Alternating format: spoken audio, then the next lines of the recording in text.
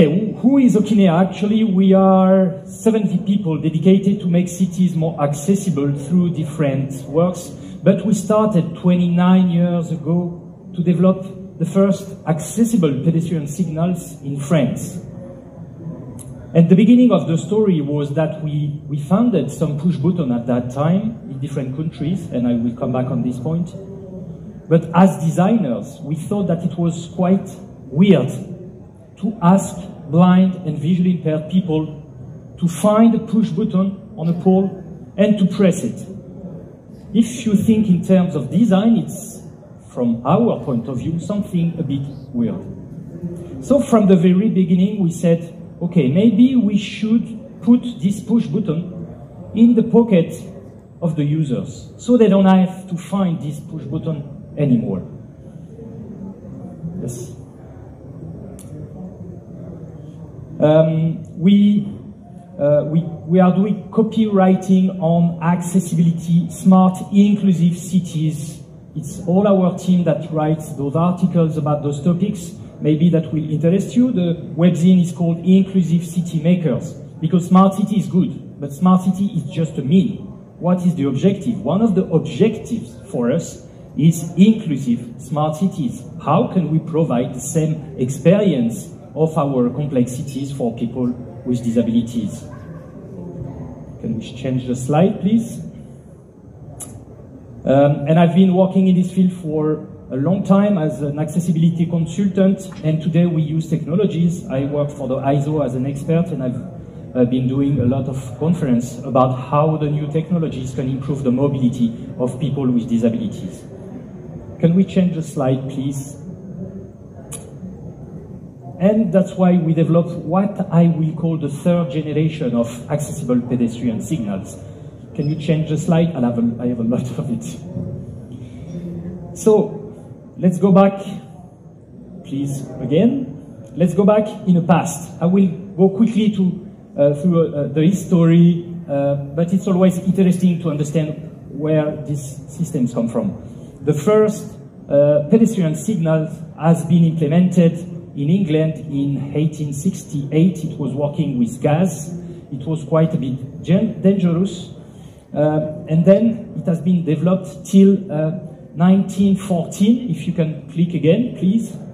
The first electrical signals has been implemented in the US in 1914 to help people to cross those crazy streets full of horses, new cars, and whatever. It was quite dangerous. And what is interesting in that this very first electrical pedestrian signals was with red and green, and also with sound to help people to understand how it was working. But then it disappeared because of noise pollution. So maybe you are familiar with the first system that has been implemented first in Japan, and it came in the US in the mid-70s. It was what we call the chirps and the cuckoo. It was a permanent sound that gives birds sound permanently on the walk or the green signal. So it was good, but it was not really helpful. It was creating noise pollution. Sometimes you had real birds, and do you have to cross the street? So the system was not so efficient. Then, in the early 90s, yes, we founded and has been widely implemented what you can find almost everywhere, which are push buttons. Now come back, please. So those push buttons can deliver a good service. But as I said, because you ask people, blind people, to find a push button, they had this. It's working now? I hope so. Let's try it. Hard push. Okay, I'll try to hard push, but still not working. Okay, so you had this push button, like this one, not working so well. This is real life.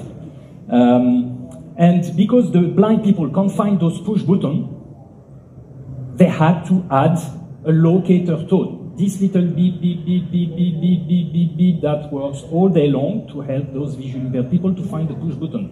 And then they push it, and they have a sound usually coming on the walk signal. The good point is that it helps them, really. But you had to find it, so locator tone, so it creates noise pollution. So in many cities I've seen, in Croatia, in many cities in the world, the neighborhood asked to stop those systems. Why it is working all day long and not only when the people that needs it? Question mark. Again, it's a question of design. So you also have, of course, hygienic. Touching a push button in the street is not so, you don't have to do it, but when they have, it's not so good. When you live in, let's say, North country, like Canada, during winter, it's not so easy with the gloves. I've been in the Middle East, in Dubai, when it's 40 degrees, or Saudi Arabia, you don't want to touch something that is in metal. Today you have the COVID, of course, this is something that we will have to deal with. And usually the contents are quite low. So, yes, if you can change the slide. What about France? I said in 1993 we started working on this remote activation APS. So we put the push button in the pocket of the users. So when they arrive close to the intersection, they push the button and it will automatically activate the voice information from the crossing. This system has been developed quite widely. It's an obligation. It's on mandatory in France. We installed about 250,000 units. So almost all the cities are equipped. The remote control are given for free by the cities when you are visually impaired. So almost all the users have this little remote control. But of course, today we developed some apps, and the visually impaired people can activate those systems with a simple smartphone app. I will come back on it. One of the weaknesses of this system in France, which has been developed in the 90s, is that it uses radio frequency. So when you push the button, it will activate all the crossings around you. This is the most important weakness of this system developed in the 90s. Can you switch the slide, please?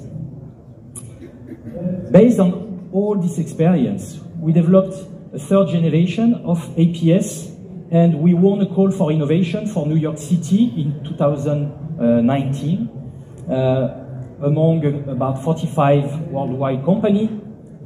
The call for innovation was how to enhance the mobility of visually impaired people and how to help them to cross the street safely and to bring added value for the city of New York and all its inhabitants and all the tourists. So please. So basically, what is a beacon? It's an APS that is installed on the pole, and you can trigger it with a little remote control. And the city of New York asked for such a device for social inclusion. Not all the visually impaired people can have a smartphone. You can activate it with different languages, and the city can distribute this remote control. Of course, there is iPhone and Android apps that the users can download for free. And then I will explain the user experience. But of course, because accessibility is also a cultural thing, we can plug our system to existing push buttons with most of the existing push buttons, so the users can choose the way to activate the system. Also, we can provide setting up for the city, and we have an online back office to do maintenance, and I will answer any question about it. So what is the use case? You understand the use case with push button. You have this little beep, beep, beep, beep, beep, you find the button, you push on it, and then you have tag, tag, tag, tag, tag, you cross the street. Okay. The first use case is with the smartphone app. So the blind people can download the app, put it in the pocket, put an earphone, and start moving in the street. When they will arrive close by an intersection, they will have a vibration, a notification, and automatically they will have the names of the streets around them. So here, for example, it's 7th Avenue and 23rd Street. So they know exactly where they are with VoiceOver, which is the screen reader of the app. It's perfectly accessible for visually impaired people.